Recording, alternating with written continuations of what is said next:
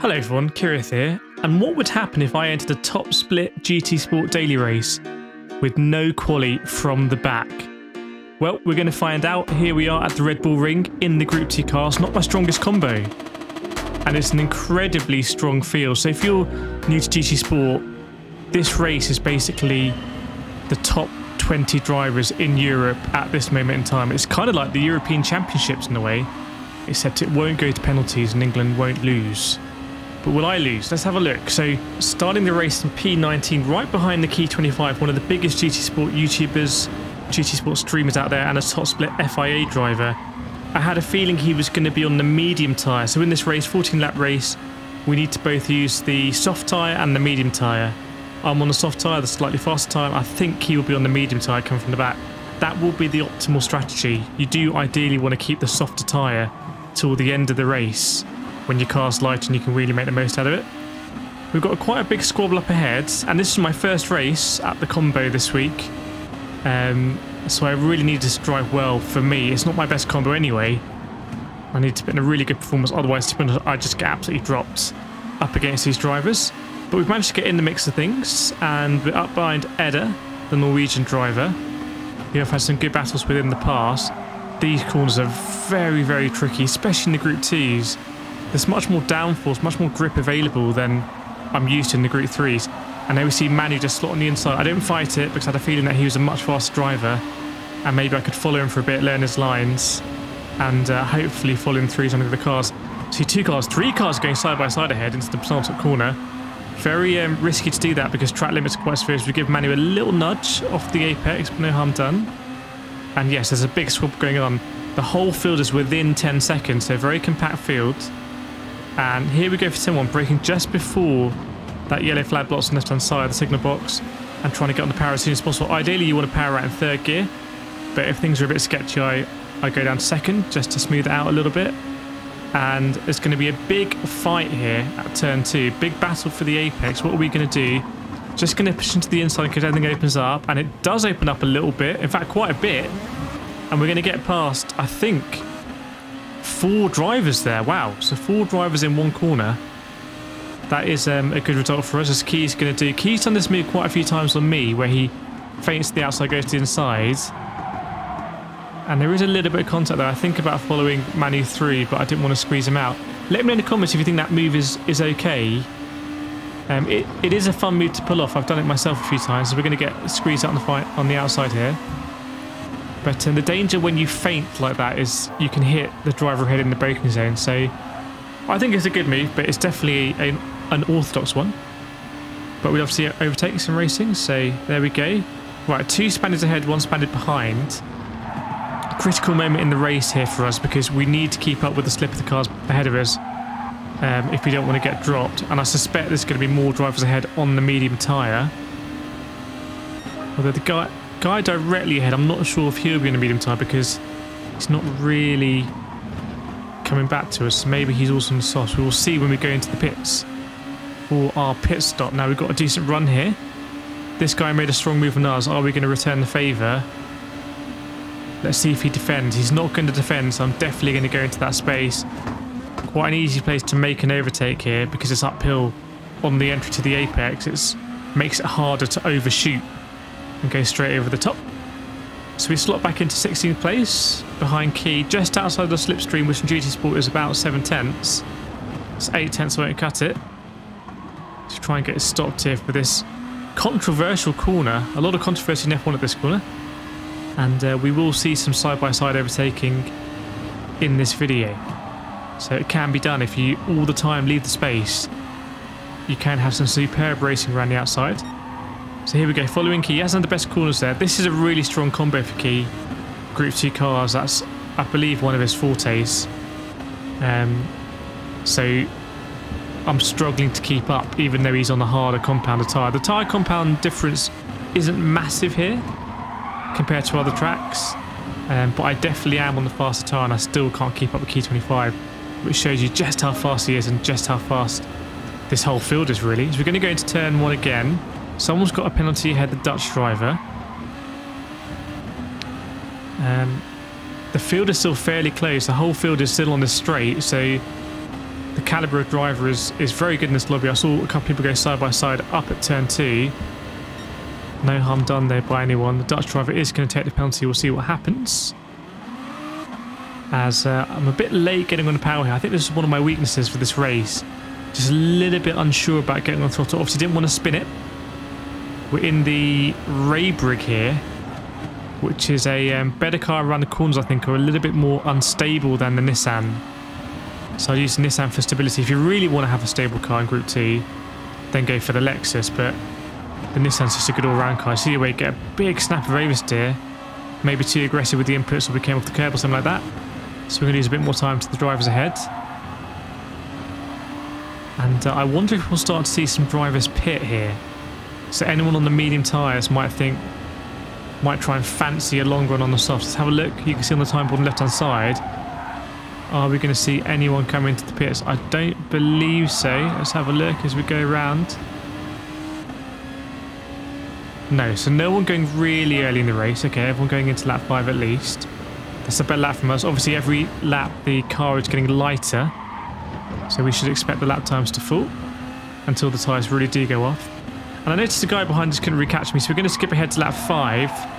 And here are some people in the pits. So you've got Max Power, Burst in the pits, and people coming off the medium tyres we suspected. So those drivers have got the slower tyre out the way, but they're going to go long on the soft tyre, so that might be a little bit difficult for them at the end of the race when the softs will be heavily warm. But that promotes us up to P12.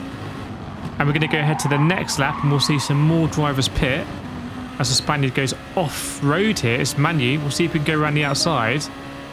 And we're going to inherit 5th place by virtue of that overtake and also a number of drivers ahead of us pitting. That's one of the really interesting things about this race is the topsy-turvy nature of people pitting, and you can actually get quite high up the order. But it's a little bit deceptive. But we are in clear air. The drivers coming out of the pits might be squabbling with each other. You can see there's a big pack behind. If you look at the radar around turn 1, whereas we've got some lovely clean air here. And I think the dirty air does affect the Group 2 cars a little bit.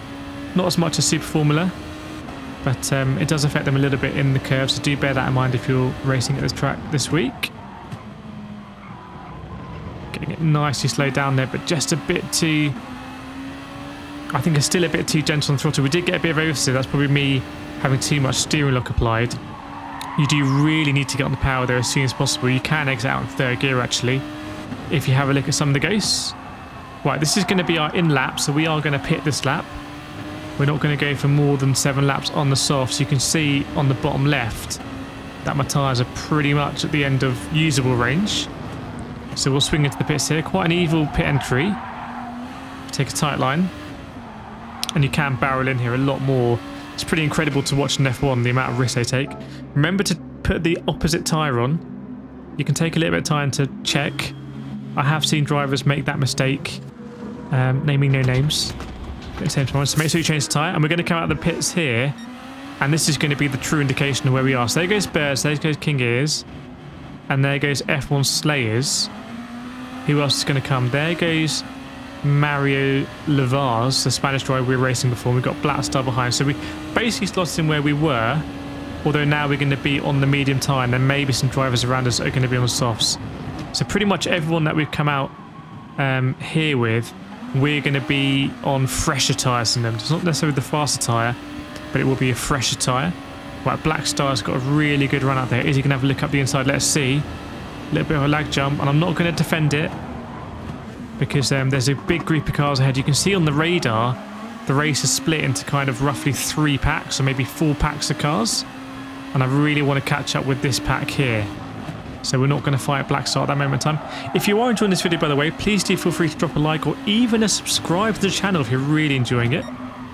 We do a lot of GT Sport, iRacing, karting on the channel, uploading about every other day at the moment. So a lot of content for you if you do like this sort of stuff.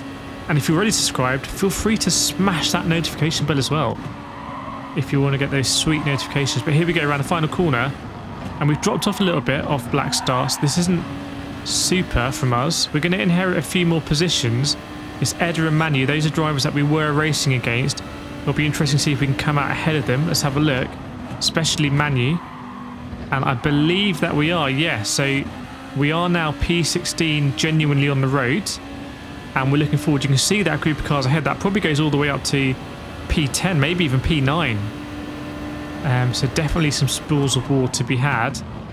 So we're going to go into this corner, follow Blackstar, try and get a good exit again, quite gingerly applying the throttle. Blackstar's got a half-second penalty. He's a second ahead. What's that going to do?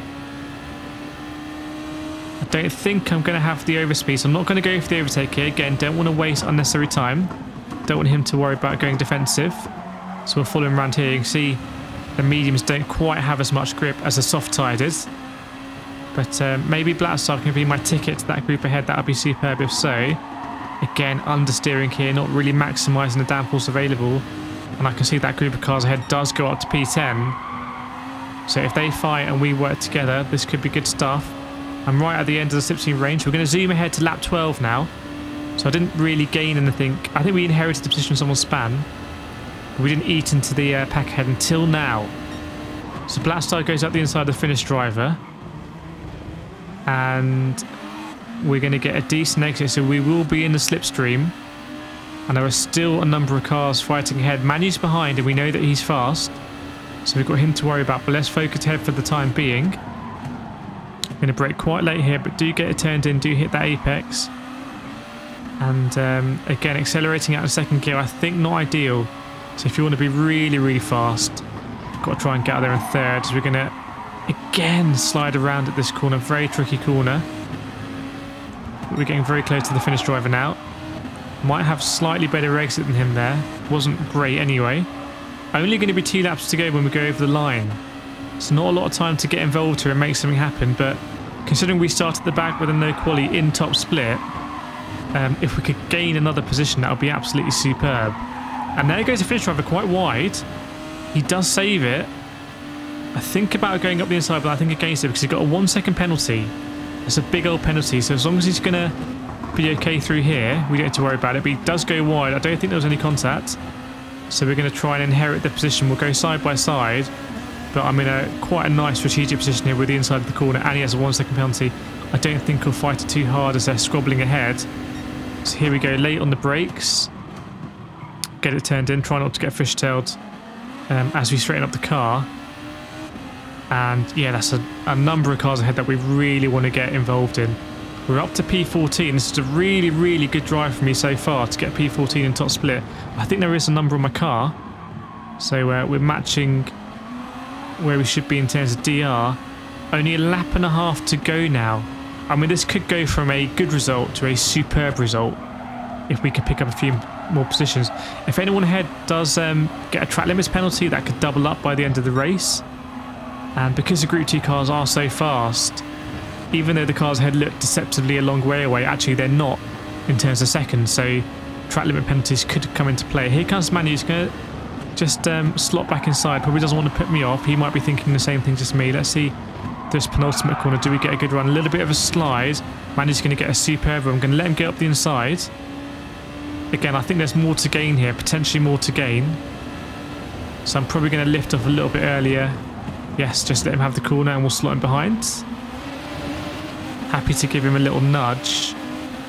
But at this point, not a lot of overtaking opportunities to go. Am I going to go up the inside or not? Let's see. I suspect I probably will do. Yes, I do, knowing me. So we do go up the inside. But we're going to go very deep. Oh, we go way too deep. So we did actually overshoot the apex that time. Manu goes back through. We haven't lost a huge amount of time. But we're quite a bit further back from the pack now. So at danger of not capitalising on any penalties that do get dished out back into 15th place. People looking like they were considering going side by side. And then they thought against it, although they are going side by side ahead, at the head of this pack. That is 10th and 11th. Is anyone going to yield through these corners? Looks like the black car's going round the outside. That is incredibly brave. But then just slot in. And you can see how close this race is. What a combo. It was a superb combo last time when this came up, and it's a superb combo this time.